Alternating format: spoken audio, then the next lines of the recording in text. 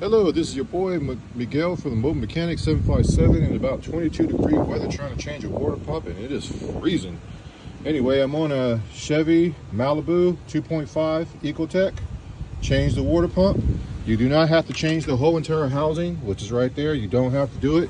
You can actually just change the water pump. It has 4 bolts in it. 4 bolts. There's one.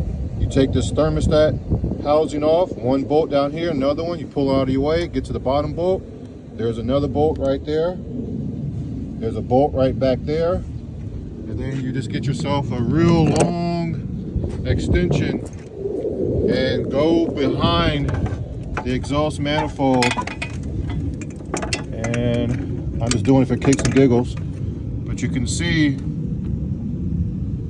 trying to get it focused, how this is going in and out. That's where it's at right there. You take this exhaust shield off. I'm doing it by one hand.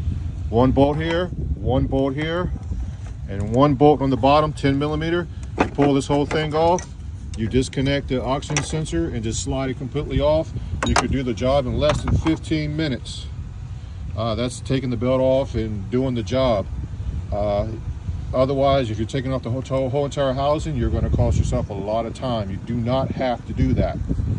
If you like these videos, please like, subscribe, and share.